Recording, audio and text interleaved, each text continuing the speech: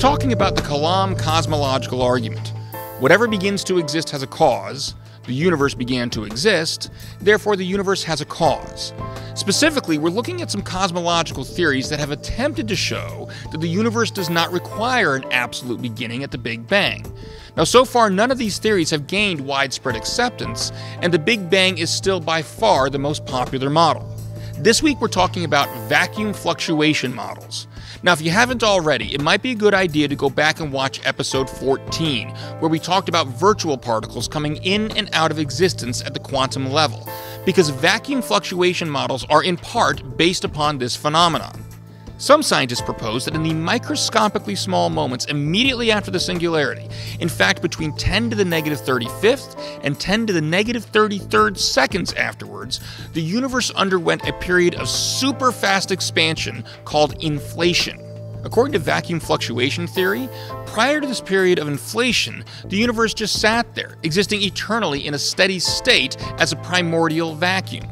Throughout this vacuum, little energy fluctuations occur, causing mini-universes to start up all over the place, one after the other, kind of like those virtual particles coming into existence in the quantum vacuum.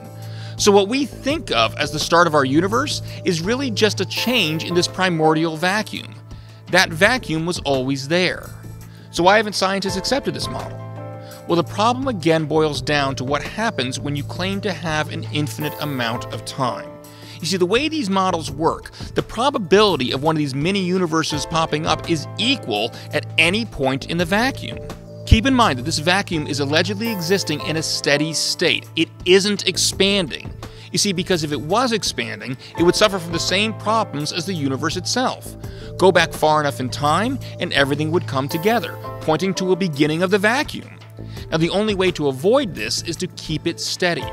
But keeping it steady means that if we truly had an infinite amount of time to work with, eventually these mini-universes would be popping up all over this vacuum, filling every point.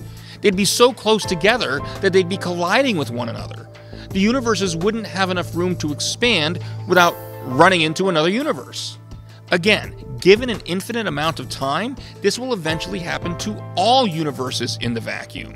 Now, even if they could successfully and safely merge together, the result would be one big, massive, combined universe that appears to be infinitely old, because this has allegedly been going on for an infinite amount of time.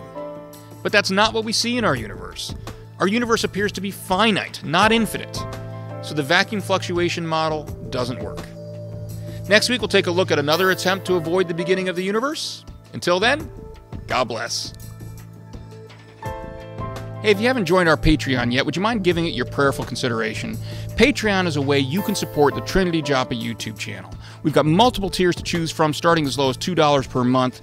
Visit www.patreon.com/TrinityJoppa for all the details. Thank you. God bless.